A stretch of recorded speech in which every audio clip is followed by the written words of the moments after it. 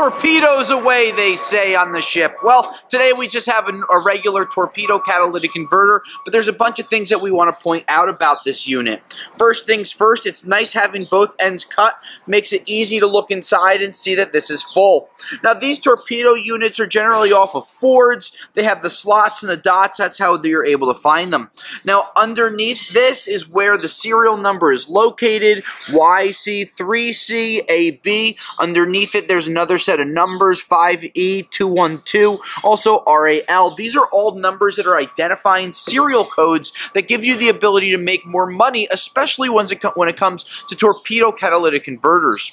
Now, I don't want to say prices because depending on the time of this, torpedo prices could range. But let's say that the highest torpedo value was $1,000. You could have another torpedo value at $150. So you're talking about an 85% price swing from $150 to $1,000. That's a really large number, but by finding these serial numbers, it's going to give you more value.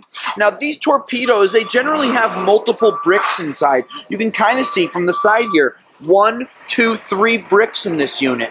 Some torpedoes will have 4 bricks, where this wouldn't be here, or it would be a little wider. This is a little bit of a skinnier torpedo, worth a little less money. Some of the more expensive ones don't have this angle on the top. They will look like this on both sides with rounded edges. Again, not something that you're looking for, but it's more something that you can learn about when you're trying to find the value of your torpedo catalytic converters.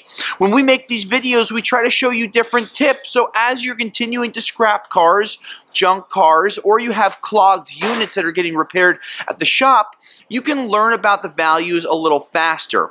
Now, torpedo units are a little bulkier, so you want to make sure that you package them really well, and you definitely want to be able to get that serial number.